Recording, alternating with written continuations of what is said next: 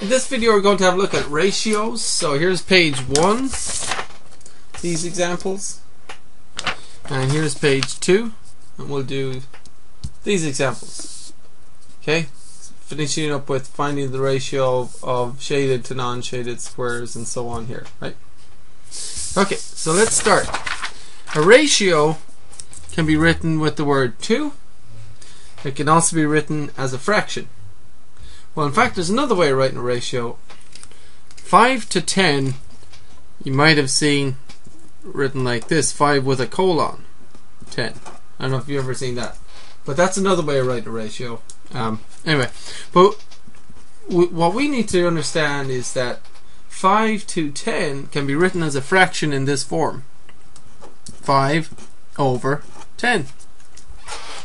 And what we like to do is write it as a fraction, then put it in lowest terms, and then write it with the word 2 again, you know, just for fun, I guess. So 5 over 10, and then we go put it in lowest terms. So what does that become in lowest terms? 5 into 5 goes once, 5 into 10 goes twice, right?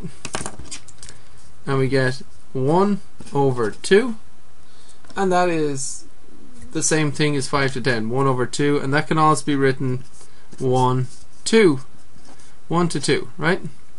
So it's kind of like if there were five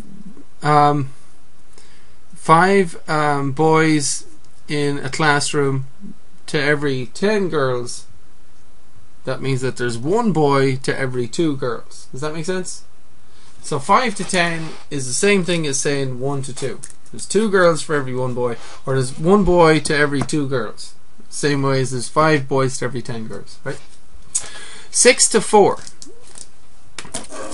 Write this as a fraction first of all. Put it in lowest terms, and then see what you get. 6 to 4 is the same thing as 6 over 4. So this is the ratio, and written as a fraction, it's 6 over 4. Put that fraction in lowest terms, and what do you get?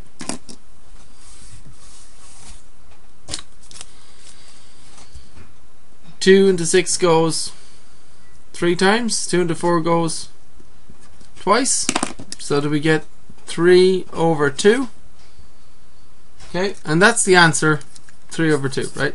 Which is the same thing as 3 to 2, right?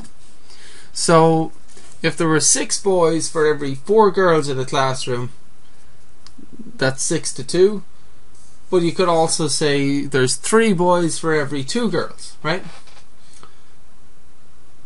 100 to 2,500. Okay, write that as a fraction first of all. 100 to 2,500 is 100 over 2,500. And put that in lowest terms. Now let me show you a kind of a trick. You could divide the top by 10, right? For example, if you divide the top by 10, 100 over 10 is 10, and so in other words you just cross off a 0. And then you can divide the bottom by 10, and that would cross the 0 off, right? And then you can divide them by 10 again. 10 divided by 10 is 1, so cross off a 0, and that's 1. And divide this fella by 10, and you can cross off this 0. Or you could think, look, I just divided the top and bottom by 100, and you're left with 1 over 25, right? Which is the answer, 1 over 25. Or you could say 1 to 25. So if you had a if you were looking at the amount of calories a person took in a day, and let's say 100 calories came from fat, you would say that their calorie intake was 100 to 2,500 would be the ratio of calories from fat to total calories they took in that day, and that's the same as 1 to 25. 1 calorie of fat for every 25 calories consumed in a day, let's say, or half a day, or whatever, or consumed by a dog or something like that, whatever, right? Now 2.5 to 1/4.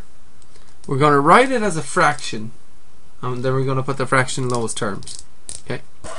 So we're going to have to remember how to do complex fractions here, because this looks like this. Watch. 2 1/2 over 1/4. Okay. Do you remember how to simplify complex fractions? The first step is to turn everything, to make sure you have one fraction divided by another fraction. So you've got to turn this mixed number on the top into an improper fraction. Okay. So go ahead and do that. And by the way, if you're finding things easy, by all means go ahead and do the rest of the examples. Okay. So 2 times 2 is 4. 4 plus 1 is 5. We have 5 over 2 divided by 1/4, right?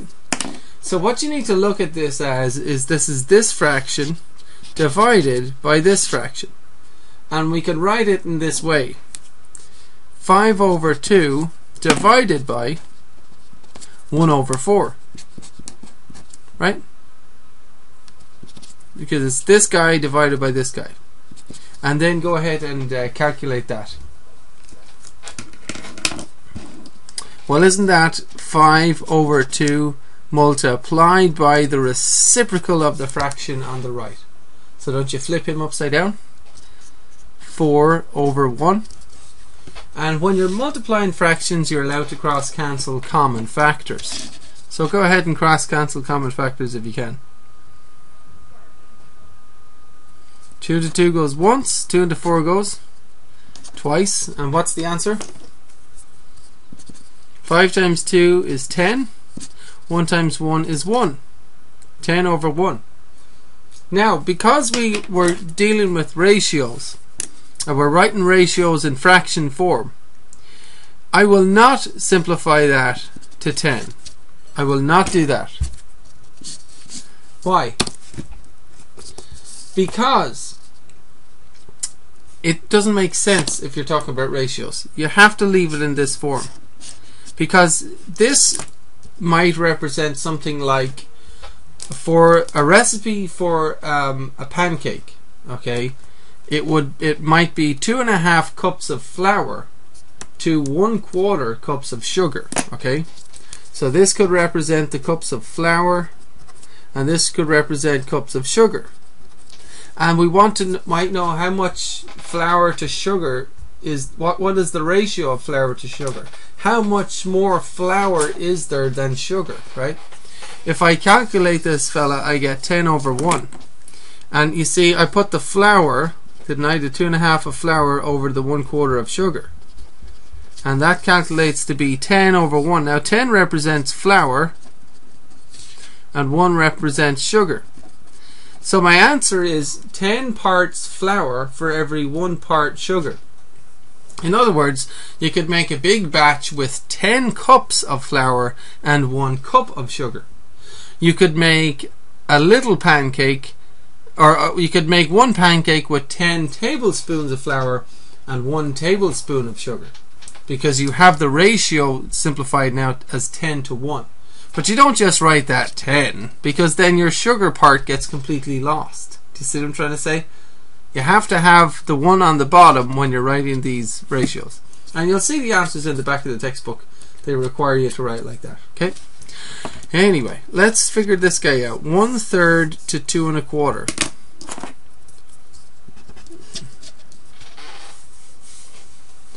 So imagine, again, we were making a pancake, and that's 1/3 cups of sugar to every 2 1/4 cups of flour.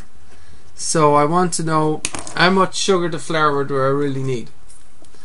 You know, simplified in a simplified version. So 1/3 over 2 1/4 is what we start with, right? Because the 2 gets replaced with a fraction bar. Now simplify that. What do you have to do with that mixed number there? Well, the 1/3 stays there, doesn't it? And it's divided by, what's this as a mixed number? 4 times 2? 8, and 8 plus 1? 9. So 9 over 4, right? So what we have is 1/4 divided by 9/4. And we need to write it like that. 1/3, not 1/4. 1/3 divided by 9/4, isn't it? So go ahead and figure that guy out. Can you cross cancel here? No, because you're dividing. You can't cross cancel when you're dividing. You have to be multiplying. So that's going to be 1/3 multiplied by what? Multiplied by the reciprocal, 4/9. What does that make? Can you cross cancel anything? Nope. 1 times 4 is 4. 3 times 9 is 27. Okay. So we get 4 to 27, or 4/27. Now we started with a 1/3 cup of sugar for every 2 1/4 cups of flour. We simplified it all the way to here, and that is 4 parts sugar for every 27 parts flour. That is the kind of exact measurement of sugar to flour. You know, 4 parts sugar. So you could make a big batch of pancakes with 4 cups of sugar and 27 cups of flour, or you could have 4 tablespoons of sugar, 27 cups of flour. But this ratio, 4 to 27, is the same thing as 1/3 to 2 1/4. That's what you found out, right? And you just leave your answer like that, 4/27. You can write 4 to 27, but the back of the book and the quizzes aren't going to want you to do that. So you can just leave it like this, right? Anyway, okay, 5 1/4 to 1 3/4. Write that as a fraction, and as we've been doing, and then go ahead and simplify it. Okay. So please press pause, do this whole thing by yourself, then I'll do it. Press pause, do the whole thing, then I'll do it. I'm going to do it now in about 3 seconds. Hope you've tried it. 3, 2, 1. Okay, here I go. 5 1/4 to 1 3/4. 5 1/4 to 1 3/4 equals. Got to put these as improper fractions. 4 times 5 is 20. 20 plus 1, 21/4. All over 4 times 1 is 4, and 4 and 3 is 7. 7/4, right? So that is 21/4 divided by the bottom, 7/4, which is 21/4 multiplied by the reciprocal, 4/7. Did you figure out what could cross cancel there? The 4s, 4 into 4 goes once here and here. How about 7 and 21? 7 into 7 goes once, 7 into 21 goes 3 times. So this simplifies nicely. 3 times 1 is 3. 1 times 1 is 1. The answer is 3/1. Did you write down 3? You're not supposed to, when we're dealing with ratios, we're not supposed to go to there, because I want both, you know, I need the answer as a ratio, 3 to 1. That's what that's saying. 3 to 1. Okay? 3/1. 3 to 1. So we don't just want the number 3 in its own. I actually want to leave it like that. Okay? So if it was, once again, if it was something like 5 1/4 cups of flour to 1 3/4 cups of sugar, the flour on the top, sugar on the bottom, that would be the same thing as 3 cups of flour to 1 cup of sugar, right? So you've got 3 parts flour, 1 part sugar, right? Okay, these guys, 0.04 to 0.16. You would write that as a fraction first. You would put the fraction in low, you know, calculate that, I guess, divide. And you might remember, you might memorize, it's okay, it's this into this, right? So we've got, where did I do it? Where did I do it? Over here. 0.16 into 0.04. You might remember that we have to put the decimal point 1, 2 spaces to the right in both numbers. So we get 16 into 4, right? And then we try to calculate that. Now if I calculate that, 0.00, I end up getting 0.25, right? Which, that doesn't help me. That is the answer, but I want that as a ratio, you know? So I guess you could figure it out from there, because 0.25 is 25 over 100, and you could break that down. That ends up being 1 over 4, which is the answer. But what I'm thinking is, and I hope you might think this isn't such a bad idea. If you see, I have hundredths here. I'm dealing with 4 hundredths on the top and 16 hundredths at the bottom. Now what happens if I multiply the top and bottom by 100? You see?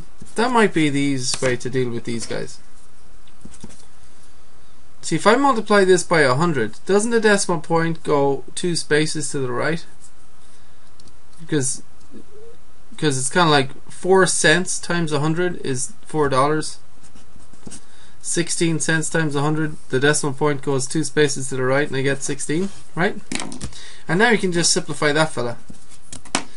4 into 4 goes once, 4 into 16 goes 4 times, so 1 over 4, right? Now press pause and try this on your own. 0.35 to 0.05.